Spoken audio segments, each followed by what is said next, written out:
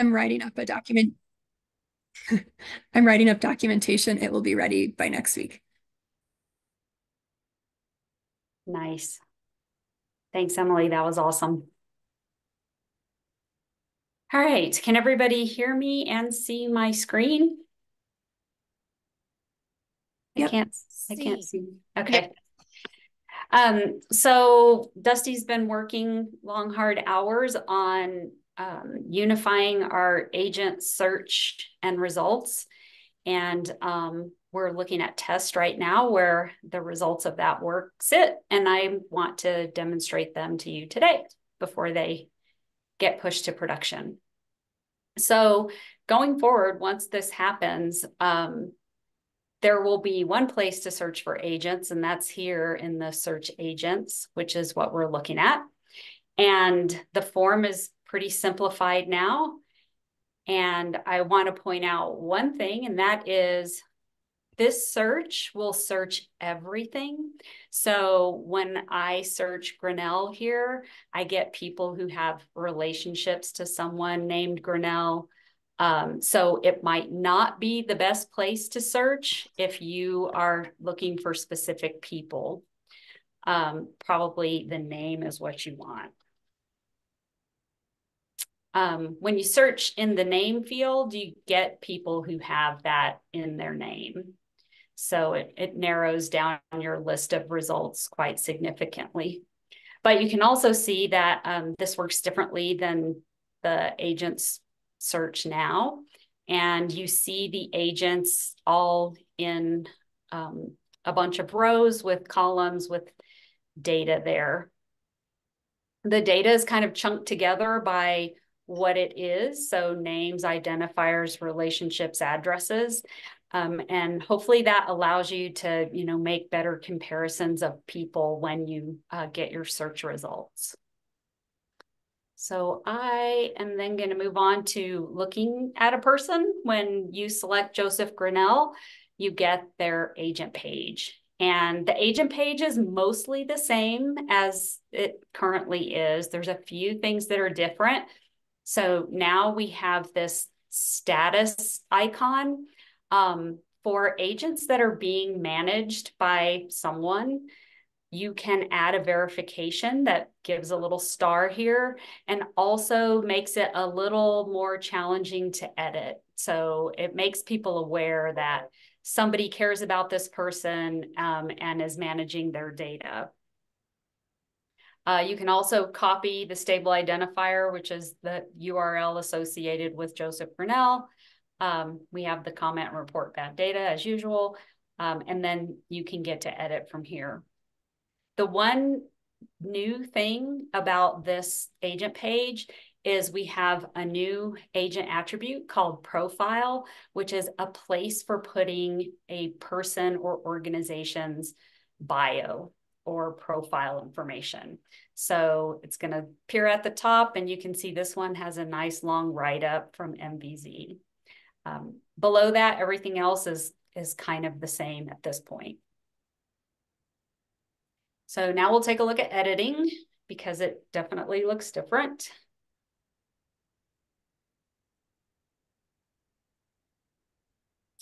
So now when you edit an agent, you have the same kind of information at the top, some data quality alerts, they're collecting summary and media associated with them.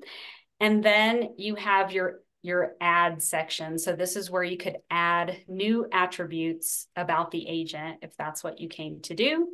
And then you can see the existing attributes. And these are also kind of chunked together by what they are. So addresses, events, identifiers, names, other, which includes the profile, and remarks, and curatorial remarks would be here too.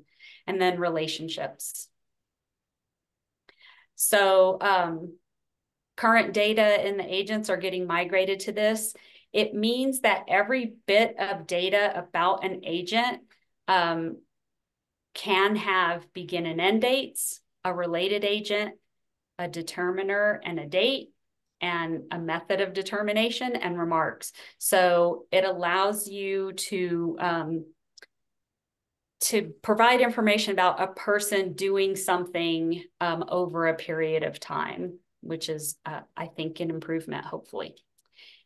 And the other thing about the new agent model is that this preferred name no longer has to be unique across the agent table. So we could have two Joseph Grinnells. Hopefully they would be two different people, but it makes it possible for people to create duplicates. So creating new agents should be taken with care because you want to make sure you're not doing that as much as possible. We still have ways for marking agents as duplicates. So it's not the end of the world if it happens, but we prefer for it not to happen from the beginning. Teresa, how does that work with bulk loading data? How does the bulk loader distinguish between agents if they have the same name? So that is part of the agent stable identifier or the URL associated with the agent. When there are people that have the same name, and it's not necessarily just their preferred name, if two people have the same name anywhere in their names, it's going to pop up if you try to bulk load using that name and say, I don't know which person you want. And the way you distinguish is by using the URL for the agent that you want. You can also use the Wikidata identifier, the ORCID ID, and Arctos username, because those things should also be unique across Arctos. Although I did discover that the username might not be because it depends on how closely it actually matches an AKA somewhere. So, but for the most part, I think using a username will work as a unique name. Thanks.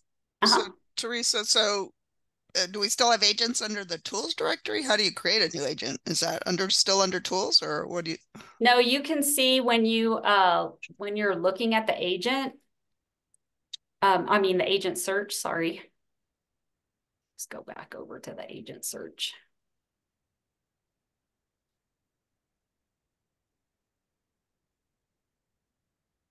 There's right here, create a person.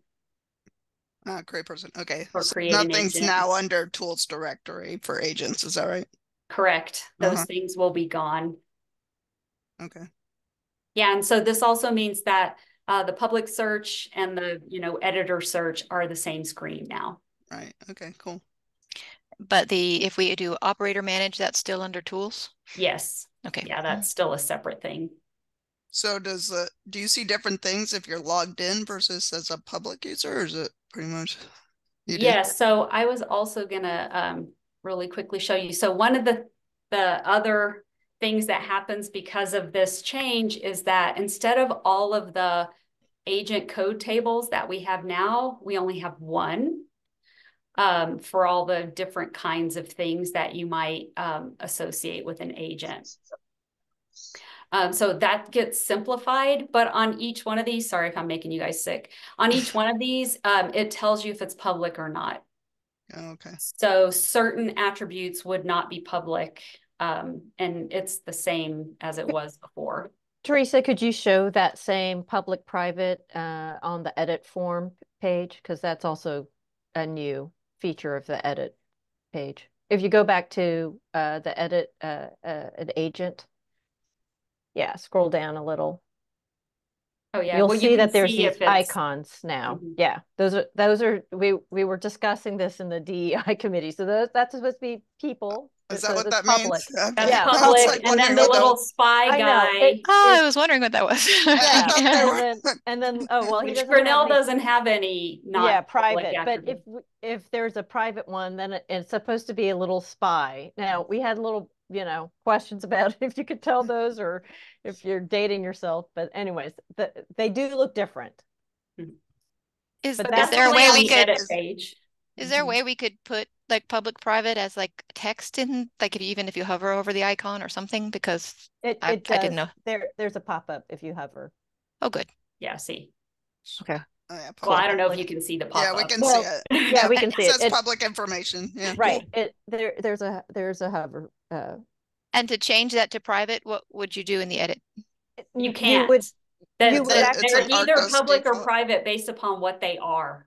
right. You would just choose a different attribute then. I see. Okay. Yeah. So if you want to leave a private remark, then choose curatorial, for instance. If you want to if you want to leave a public remark, then choose either profile or remarks, I believe. Mhm. So I have one other quick question. Oh, sorry, go ahead. Sorry, could you explain what's the related agent for those attributes? I don't see how we'd use that. So for some of these, it's probably not that important. Although, you know, for instance, this one, if we had an agent that was a Wikipedia, they could be there. But especially for the relationships and the, well, specifically the relationships, your related agent is the agent that the relationship is being formed with, just like we used to have before. Okay.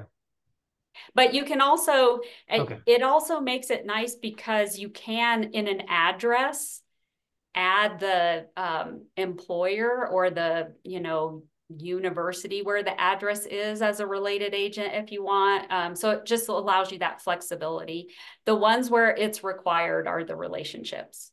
Gotcha. Thanks. And quick question, Teresa.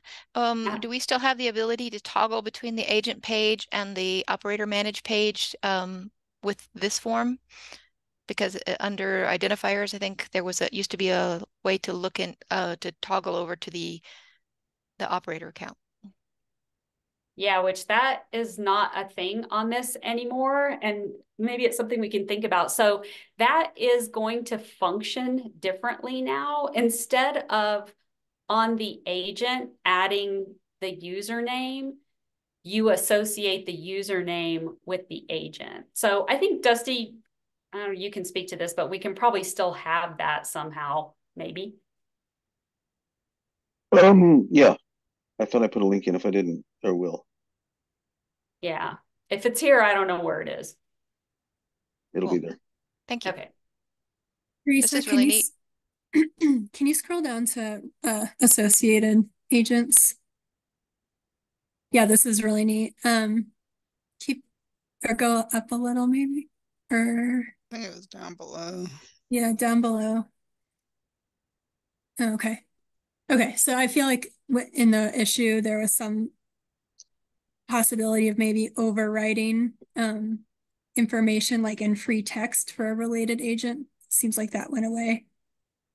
So this is kind of I was talking with Dusty about this morning because the way the related agents are set up right now is each one of these is an individual kind of attribute, right? Like where you, I'm going to go up here to edit so you can see them. If I was picking, if I wanted to make a new relationship, I would pick one of these things.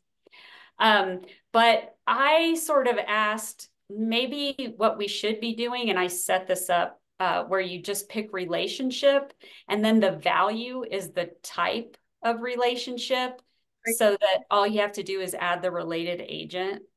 That's good. I like that. So we probably need to work out a couple of things to make it work that way instead, but I feel like that would be easier. Yeah, I agree. But yeah, this is awesome. Thank you. Go ahead. I was just saying this looks great. Thank you. And I think the other kind of change that I have suggested, and maybe we can make before we actually implement this, has to do with birth, death, and whatever. So Dusty had originally set this up as you pick event and then you pick one of the old terms that we used to have. But I said, well, why should we do that? Let's just have this thing called life dates. And then you say this person is either living, dead, or I don't know for sure. And then the dates are birth and death right here. And that way there's only one thing to do. And if all you have is the end date, then that's what you put. You don't have to put them both. So, and that would get rid of all these other, you know, things that people get mixed up right now anyway. So that sounds good, but also one of the things that would be great, since we're starting to add in organizations and even identifiers into the agent table, that sort of limits the ability to use alive or dead if you've got an organization or an identifier, an issuer of something. So could we expand that vocabulary or make it a little bit more generic, so like status dates or something like that, and have a variety of options that would include non-individual or non-person entities? Yeah, and I was thinking about that as well. And so, yes, we could either, you know, change that term up to make it more generic, and have options of like established or operating or operational or something for the alive organizations. I also kind of considered like maybe it really should be two different attributes, one for the people and one for the organizations. But I don't know if that's necessary or not. But yes, we could add terms there. Well, I hesitate to change something that's pretty well established in the humanities of birth and death dates. Also, oftentimes I have metadata that's separate for birth and death dates. I have different places, I have different sources of information. So I may have gotten the birth date from one document, but the death date from another. So it is really kind of, But that even can just go into method for, you well, know. I know, but they're separate, and so that means I now have to parse through. And again, I just hesitate to move away from established conventions, metadata standards already set in other humanities. So, so that just needs more discussion. I understand the need to streamline, but I think this goes away from metadata standards But that are maybe already not accepted. streamline, but add. So like what Teresa was saying earlier, if it's a person, then you have whatever data you need to reflect that. But we need to add some values that would reflect organizational entities or issuing identifiers, because right now we don't really have a way to indicate their status other than using alive or dead, which doesn't make sense from an organization standpoint. There was an issue a Agreed, year or but two ago, and it was agreed that using those does in fact make sense, and that's what the cultural people wanted to do. yeah, but like I said, we have different metadata around birth and death dates. And so that's what having those smushed together actually kind of is a denormalization, actually. I Sorry, don't. I So, meant a different set of terms for persons and Yeah, non-persons. yeah. We're yeah, talking about a right. bunch of different things at the same time. Yeah, exactly. We are talking about two different things. So I'm fine with making adding something that's more appropriate for the entities versus a person. I'm just saying that birth and death. I do understand about the living, and there's some that's always been a little bit squirrely, but birth and death dates are kind of a thing. Also, like I said, having those separated could be advantageous because there's other things that we can do with that too. But just it just requires more discussion. I think this framework lets us, adopt something that's reasonable in the end. Yeah, this is a huge improvement. It's really cool what additional information we can add. So thanks. Yeah, agreed. Are there any other specific questions about the new form and new interface that's going to go live on Monday? Getting back to the bulk loader question. So if you is it just one column? So you'd either put the preferred name or the agent ID in the same column, or do you have to separate? Yeah, okay. You just put it in the normal place where you would, now just put preferred name. Essentially, an expansion of that is it needs a piece of unique information to select an agent. Otherwise, you're going to get an error. So if you've got 27 Carlos Ciceros, go give you something that you recognize and use that when you're bulk loading. Right. Or you No, can yeah. or you I can get use the agent ID. The agent ID is the sort of built-in, always unique option. Right, I get that. I was just wondering because, like, with locality ID, that's in a separate column from the locality, for example. So, yeah, okay. And can we just use the number, or do we need the whole URL? I think just the number will work until somebody starts putting numbers in agents for some reason. Quick question. Is the URL, I'm assuming, is persistent URL with the agent ID? Yep. Unless they get merged or something? It's persistent. Could we add the agent ID to one of the attributes for an agent so it's obvious that it's there? And you know, when a form asks for an agent ID, sometimes people don't know to look up at the URL. Just, you know, I think the big button gets at that. Big button. Yeah. When you look at an agent page, this guy right here. Okay, we'll gotcha. let you copy that ID. Okay. It just, when you're looking at the actual page, unless you look up from the page and look at to the URL, you don't know what the agent ID is. But yeah, I mean, I didn't know if that could be added as an identifier. Since it's an Arctos assigned value, we don't, and it, you know, whether it's stable or not, that's the question.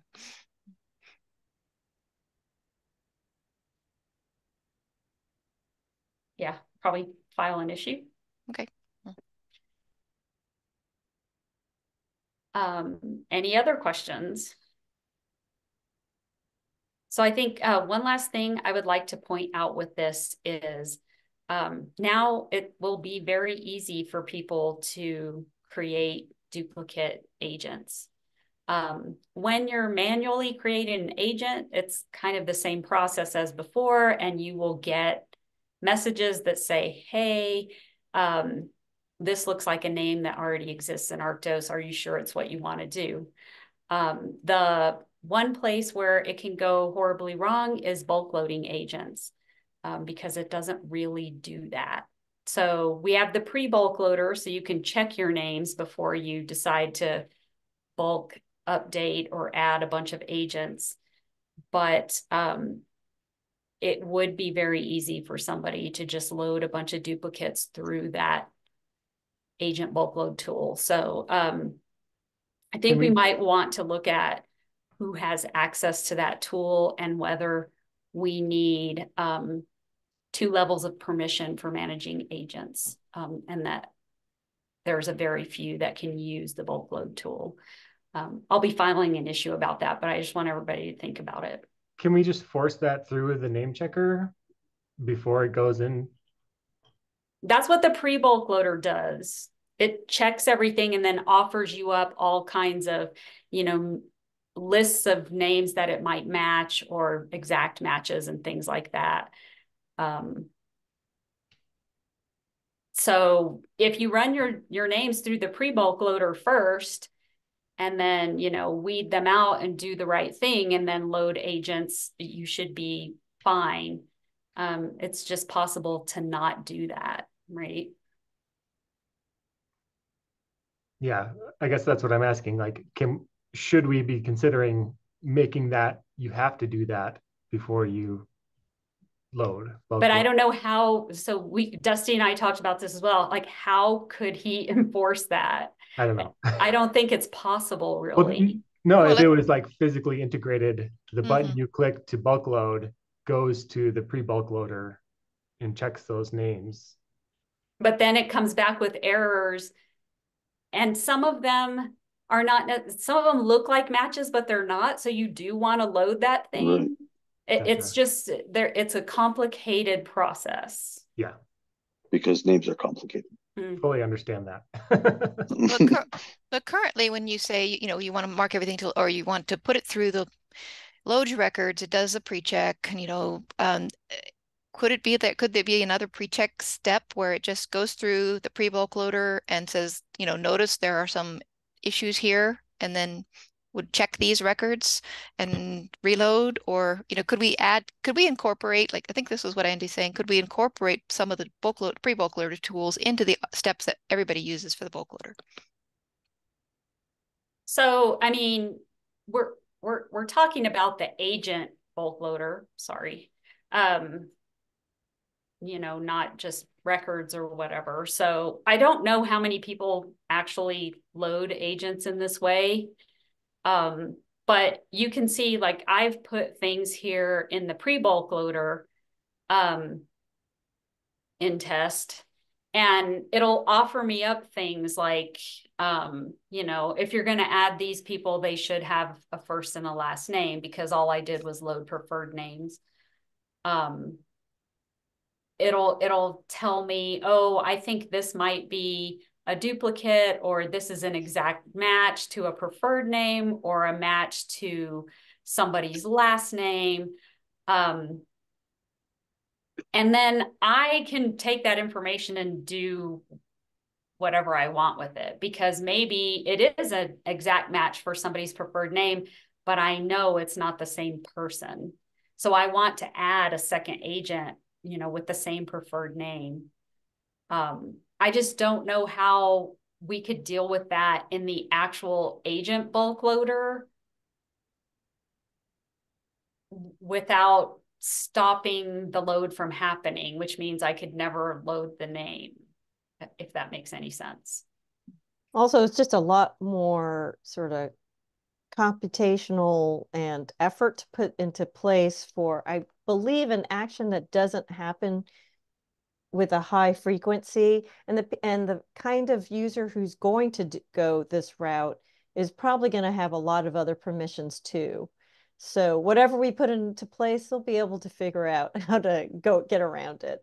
So it does seem like maybe permissions is the place to exert some kind of quality control on this, because the user who's going to go this route is going to be pretty sophisticated and should be able to, you know, read directions, handle the pre-bulk loading